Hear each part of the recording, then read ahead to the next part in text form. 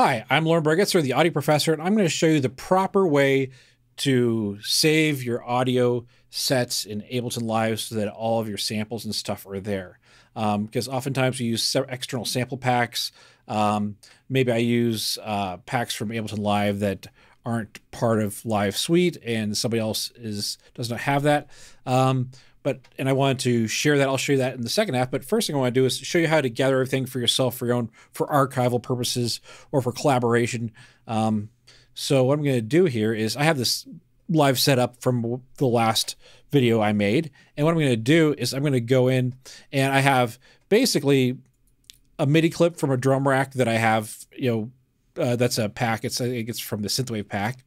I have two Oliver clips from splice samples that I've grabbed, and I have this other force sample that I grabbed off my hard drive. Now, so there's a couple of samples, not huge samples, and then some packs. So what I'm going to do is I'm going to look and see how big, hit save here. And if I look at the file size here, it's this Groove Pool project.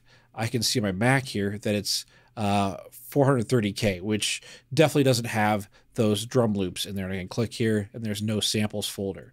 So the main thing you want to do all the time is go under File, go to Collect All and Save. And I'll give you a pop-up window here. And just those default 3 yeses and 1 no is fine. I hit OK. And what's going to do is I'm going to take all of the samples that I have and combine them and place them in that folder. So I can actually take that folder and bring it to a different computer, give it to a friend, and they can collaborate on this project. Now, the downside is that now I can see this project, if this isn't updating, but the project is now 4.2 megabytes. So it has those audio files on there because there's a samples folder and I can click on there and see all the samples that I used in that project. So it takes all my samples and puts them in one single folder. So now all I need to do to send to a friend or to archive is to grab this project folder once I use the collect all and save function. This allows us to have multiple hard drives, but still condense them all into one session with all the samples used. Now, the downside is my friend who I might collaborate with on the song, theoretically, this is not anything that's going to be used, but this is an Ableton Live pack, so it's copy protected. And so if he doesn't have this pack, he doesn't have these samples, he won't be able to play it. So what I want to do is I want to either freeze it or flatten it. So what freezing does is that temporarily writes an audio file to replace the MIDI file and instrument there. So basically it writes the output onto a separate file, so it has something that it can play back. So in doing that, I can always go back when it gets sent back to me and open it back up again. So what I'm going to do is to do this, I'm going to go under, click on this track, I'm going to go under Edit, I'm going to go Freeze Track. It's going to take a second. And if you have any audio in the arrangement view, it would do the same thing to both the arrangement and the session view clips. So now when I launch this clip here,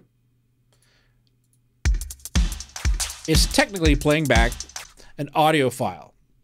So even though I see MIDI data, I can't change anything. If I go to try to change something in one of the macros here, I can't do it. I can't audition anything. It just gives me this frozen look, this blue color. So what I can do now is flatten that. So if I want to keep this, flatten writes this. So this is a MIDI track playing a drum rack. And so what flattening will do is it'll actually take this and write this whole thing out as an audio file.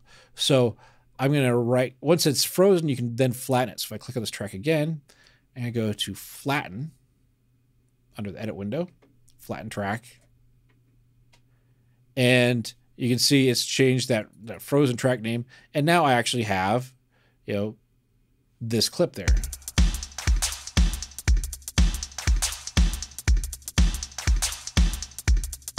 So it even loops it appropriately. It gives us 2 bars in case there's any trailing reverb in there. So the loop section has that trailing reverb. So that's how freezing and flattening works. Now, this I can't go back and change that because I've written over that. So a couple of practices that you may want to do. I'm going to hit Command Z to undo both the freezing and the flattening. Maybe just go to Edit, Unfreeze track.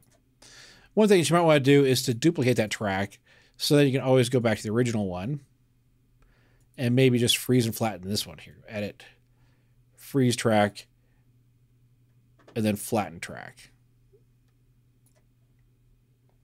I can just mute this track and sort of hide it over here.